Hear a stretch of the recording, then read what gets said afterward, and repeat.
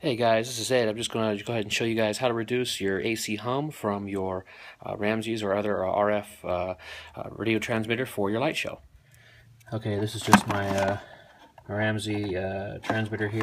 I have my coax little antenna going up here. And I turn my little radio on.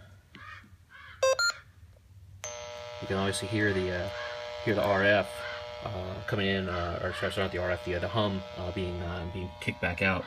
So what I have here is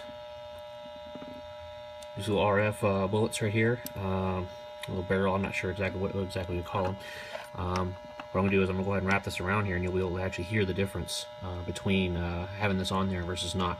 But this is RF choke, that's what it is. What it's going to do is it's going to take the RF that's actually being put onto the actual power line. It's actually acting as an antenna, and it's going to basically cut that down so that way only power is being dropped into the actual transmitter, so you're not going to have that hum being transmitted out. Okay, I just went ahead and put the RF choke on here, and you can hear there's no hum coming from the radio, but if I open it, you can kind of still hear it. So what I did here is I just I wrapped it turn around one side, and then wrapped it turn around the other side, and then when you close it down, you don't hear it anymore. This is also a good example is the standard USB cable that comes with the Light-O-Rama connector to connect to your from your USB to your boxes has the same RF chokes on there. So that's the reason why they have them, because they want to make sure that they're not getting any RF on there that's going to be screwing with it.